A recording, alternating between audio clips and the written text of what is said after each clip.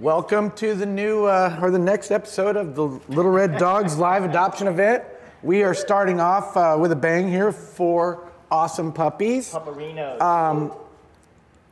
I just woke up, and so did this one. So we're gonna let Steve tell us about these dogs. Oh my gosh, well this is Archer. They're all incredibly great energy. I mean, they're full throttle right now. This is the most energy they've showed us all day. Yeah. And hopefully they're always gonna be this way.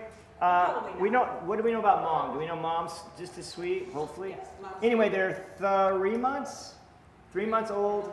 We've got 3 males and 1 female, and their names are Archer, Adora, Cupid and Romeo. Cupid has the 5 o'clock shadow, which we absolutely love. It's so sweet. Cool. See the same thing? We both have shadows. And perfectly named with it being February 10th. That's right. In 4 days, right. Cupid will have his arrows.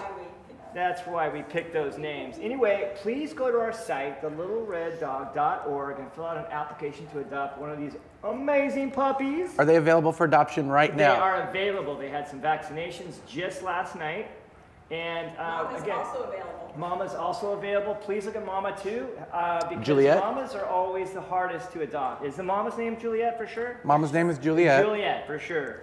So please check it out, thelittlereddog.org. One of these puppies, okay. What a way to start. What about fostering? We need fosters too. Please foster. We're so desperate for fosters. Especially a foster that knows how to handle puppies. Yes. Because they do need to be trained. They do. And the sooner we get them trained, if they don't find a home now, it'll be easier to find them a home later.